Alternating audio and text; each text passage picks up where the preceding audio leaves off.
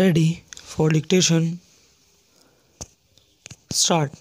Gentlemen, we have received both your telegram of yesterday and your follow-up letter. We note that you now require earlier delivery of the furniture ordered on the 21st instant.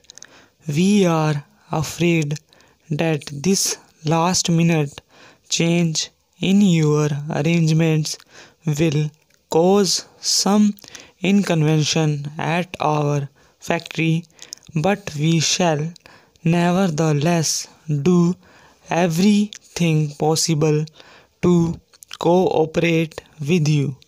It will be necessary in the circumstance for us to send the goods in two lots, and we have today wired you asking which articles will be required first. As soon as we receive your reply, we shall go ahead with delivery arrangements. It is our practice to send our goods by railway, and we shall do this unless we hear from you to the effect that you prefer road transportation.